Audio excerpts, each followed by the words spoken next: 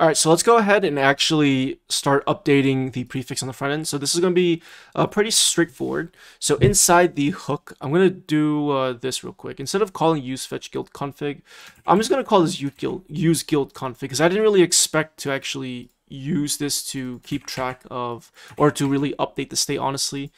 But anyways, let's go ahead and do const update prefix.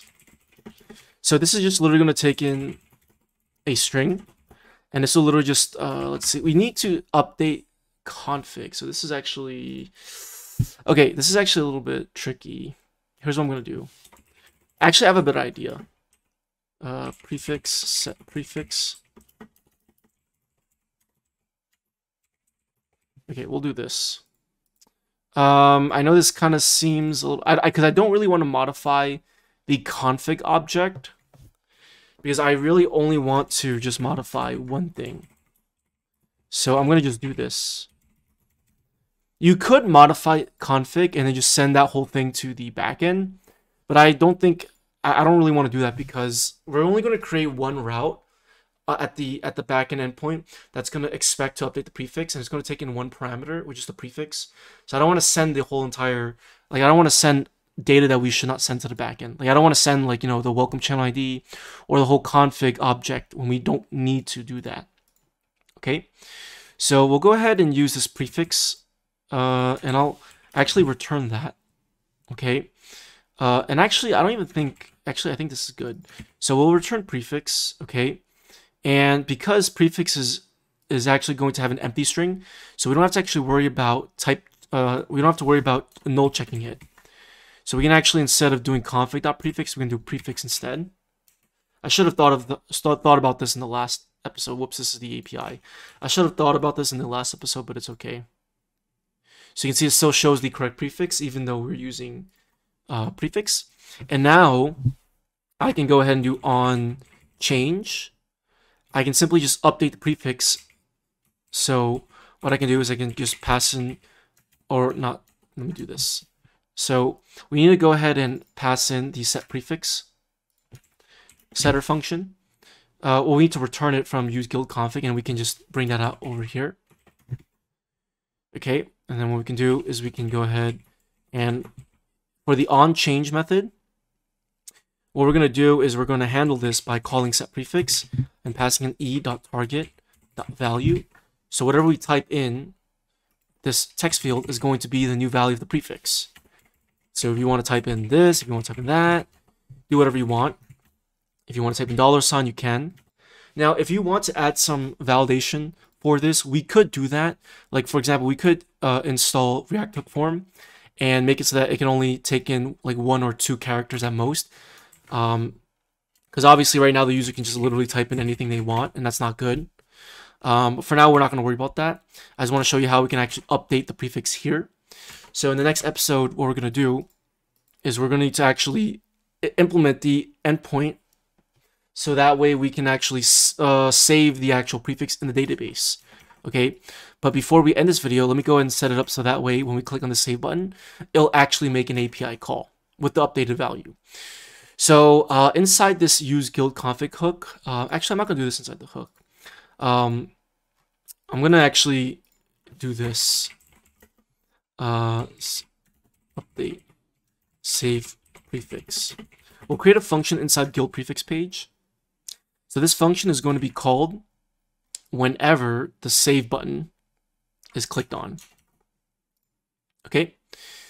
So right now, obviously it's not going to refresh the page. What we're going to do is we're going to actually prevent the default behavior, which is what it was doing. And we're going to actually just show like a notification once it's done saving. So let me do this.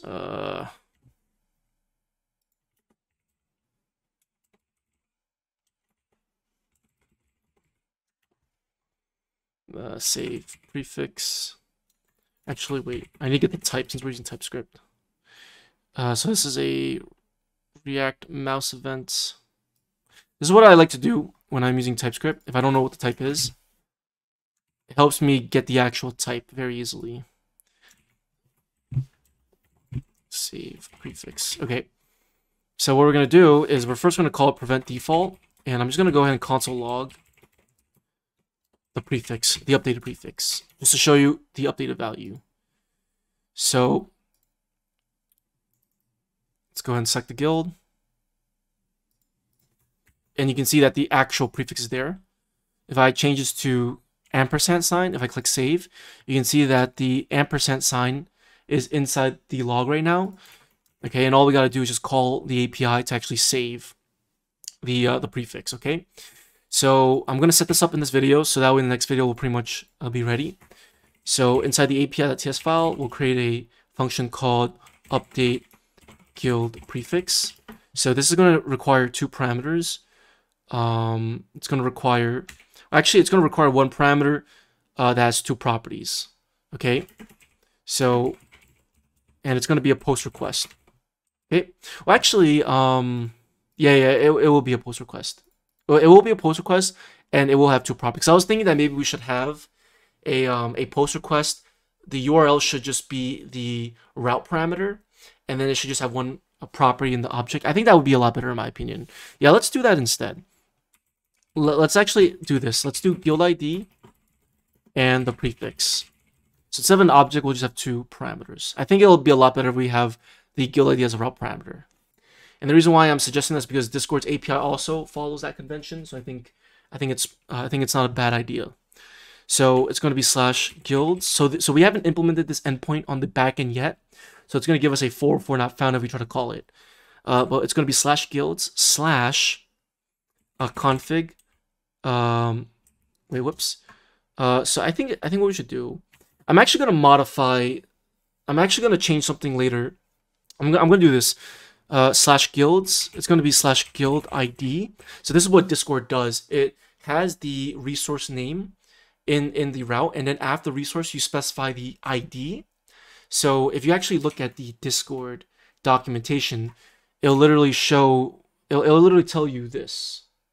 So if you look at the Discord docs over here, you can see it does the same thing here, /guilds /guild.id. And if you want to do anything else with the guild, let's say if you want to create a guild channel, the route pattern would be /guilds /guild ID, and then the channel. So I think it's better if we follow it like that. And so you can see that right now we aren't doing that because we're doing /guild /config and then the guild ID. We're gonna fix that in the next episode. So don't worry. But for this prefix, we'll do /guilds. For this function that calls this endpoint, the route will be /guilds /guild ID /config /prefix. Actually, yeah, /prefix. So this will tell the endpoint that we're updating a prefix. Okay, so we're going to create individual endpoints for each to update each specific thing. I know it might be a little bit tedious, but we'll just do that for now. Okay, and I almost forgot one more thing. Well, not yet though.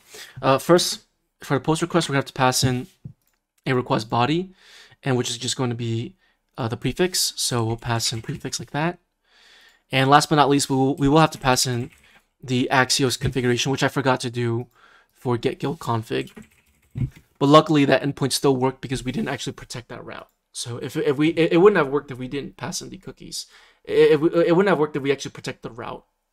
Okay. So this should be fine.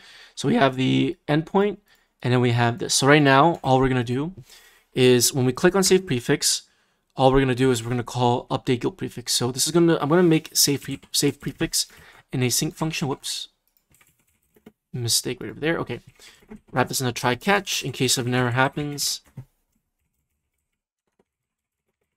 Okay, we're gonna go ahead and call. Actually, we don't even need to save the value. We'll actually no, I will save it. Update guild prefix. Pass in the guild ID and prefix that. Okay, and again, this is really annoying. I don't know why. I really wish there was a better way to solve this, honestly. I mean, I don't even think because this is kind of ridiculous, but I'm just gonna do this. I mean, the only other alternative that I think we could do is const guild ID is equal to